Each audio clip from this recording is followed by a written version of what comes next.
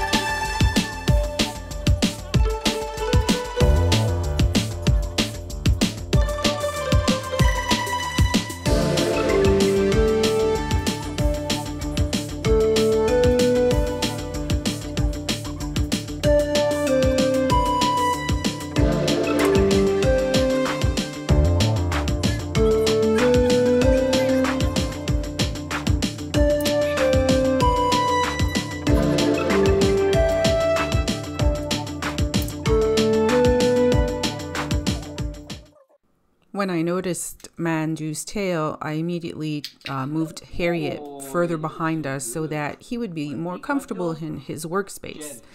So here I'm noticing Mandu's tail is all the way down, and I'm like, oh, okay, strange. So I just moved Harriet out of the way, and then his tail is back and happy camper.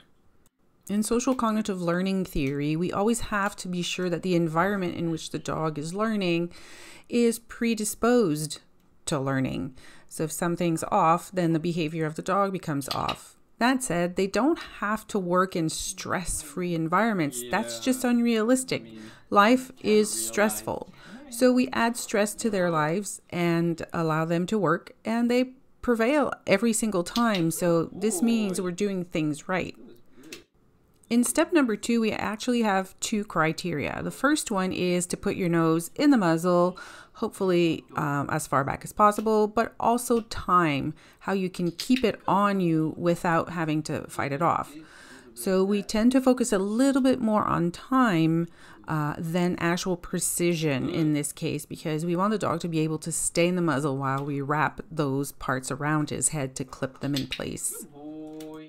Now Henri's going to give me some feedback on Mandu's behavior, and he's trying to say that Mandu is a really smart dog, but right now he's having a little bit of a conflict with Harriet because he wants to work and be in his space, but so too does Harriet. So even though she's further away, that conflict still exists. It's just not escalating into anything. In step 3, we're going to start wrapping the bands of the muzzle around the dog's cheek, neck, and eventually clipping it all the way. But at the moment, Henri's just working on putting that muzzle on and then putting the band next to his head. You can see how Henri is quiet when he works because he's super concentrated, and that's absolutely normal. Hence why I'm doing this voiceover, because we tend to forget to speak when we're concentrating. Now let's fast forward to the next step with a little bit of music.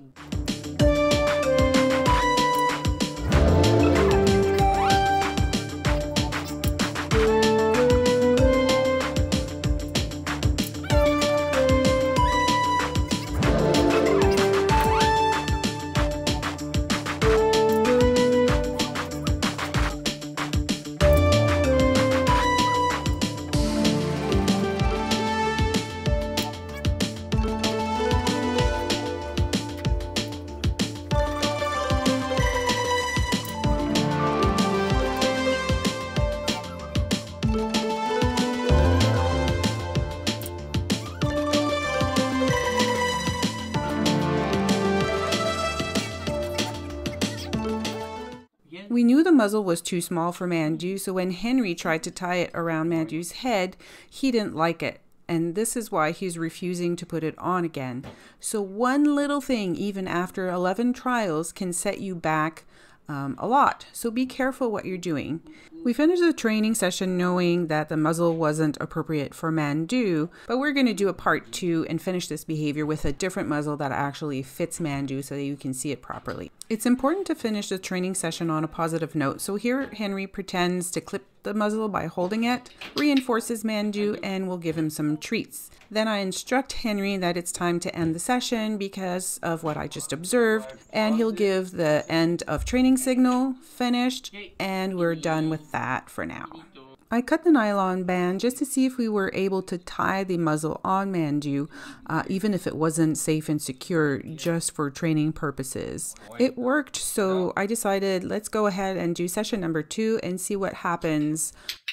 Boy, so did I click at the right time when I'm done, like removing everything? You can click while he's holding, because your click will tell him the muzzle also comes off, which is a reward. When I'm holding what? So when it's tied up and you're holding the muzzle, you can click, then unclip it, because the unclipping and removing is a reward.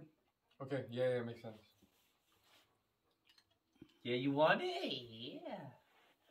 It's normal for dogs to want to remove the muzzle, so we're just going to allow Mandu to work through this by gently holding his head and rewarding when he's not actively pawing at it, rubbing, or trying to move the muzzle off. With Mandu's short legs, it's a bit tricky to try to prevent him from stopping that because his leg is right at our hand distance. But Henri works through it, and Mandu will eventually get it. So let's watch the rest of the session in fast forward. Oh boy.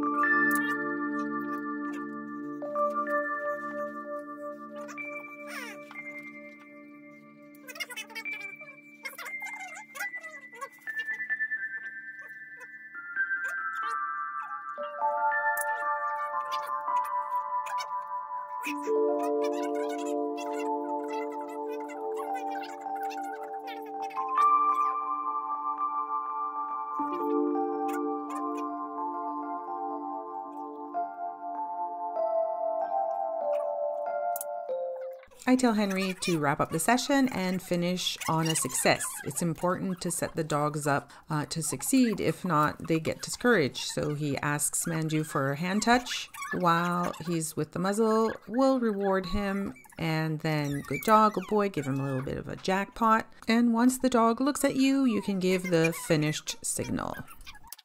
Hopefully this was a good video for you and gives you the steps on how to train a dog to wear a muzzle.